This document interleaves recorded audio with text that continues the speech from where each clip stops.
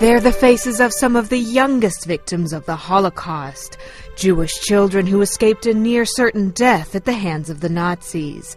They're pictures taken by relief agencies after World War II. This 16-year-old girl watched her two brothers and her aunt cremated. She has lost her father and mother. In 1945, the BBC turned to the radio, hoping to reunite children with lost family. Some 66 years later, their photos are now turning up on the internet. They're part of an online program by the United States Holocaust Memorial Museum called Remember Me. It tells the story of the Holocaust through a child's eyes. I've always understood that these people were just kids when this happened, but seeing the child first, I think, makes that understanding on a much deeper level than just an intellectual level. One of those children is Nathan Kranowski. He's the son of Jewish immigrants from Poland and was living in Paris when the war started. I'm afraid I have just about no memory of either of my parents. Nathan's father was arrested in 1941. A year later, the same fate fell to his mother. At 4 years old, Nathan was now an orphan. His aunt placed him in hiding with a Catholic couple. In those days, only Jews would have the name Nathan.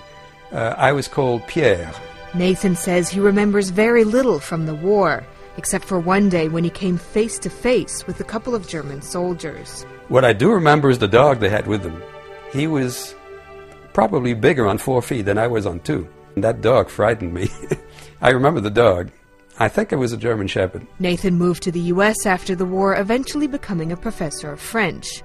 He never knew what happened to his parents. The answer he found many years later in a book that followed Jews from France during the war. It was like seeing a tombstone for the first time. That was the effect it had on me. Nathan's father was sent on Convoy 7 to Auschwitz. He was gassed upon arrival. His mother was on Convoy number 12 to Auschwitz, also killed upon arrival. It was a very emotional moment. It was the closest I could come today to some connection with my father, and then again with my mother, whose name I also saw in that book.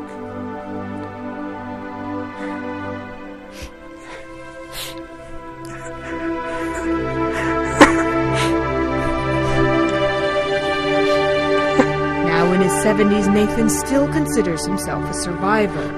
And it's stories like his, along with countless others, the museum is hoping to tell by asking the basic question, Remember Me. Nicole Grether, The Associated Press.